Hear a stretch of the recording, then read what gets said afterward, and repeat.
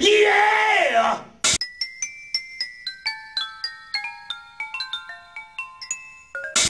Well, the first time I heard about MySpace, my boy Big Teach told me about it. Big Teach, Big Mouth Marketing Promotions. We was somewhere on the road. He was like, yo, nigga, you know about MySpace yet? I'm like, no, what the fuck is that? He's like, yo, nigga, check this shit out. And then I went on, I created my little profile. I went on and I was like, damn, this is amazing to see. Like, it was only 40 million people in the network at that time. It's like 50 million now, and that was only 2 months ago. But it's 60 now? 60 million, excuse me, Tom. You got 60 million friends now, motherfucker. But anyway, so I just saw like the power of the networking, the power of being able to reach your fans, and just the power of just to be able to talk to 20,000, 30,000, 50,000 people at one time.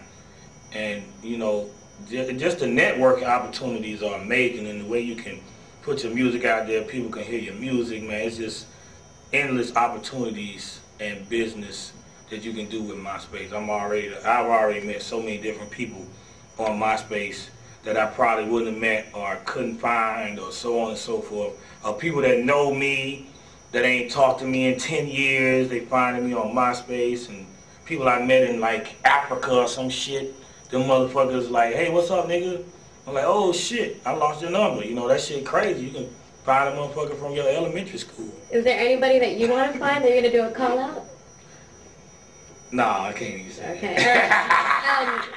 Sitting on the established side of the fence and talking to newer artists that are majority of the MySpace audience, what do you suggest in how to market and promote themselves now? Well, I'm looking at all the artists on MySpace like, y'all niggas got it so easy. Like, if I had a MySpace when I was trying to, you know what I'm saying, do my shit, nigga, that's just like a street team, and you ain't got to leave your crib. You know what I'm saying? It's amazing the opportunities like that y'all younger cats got now.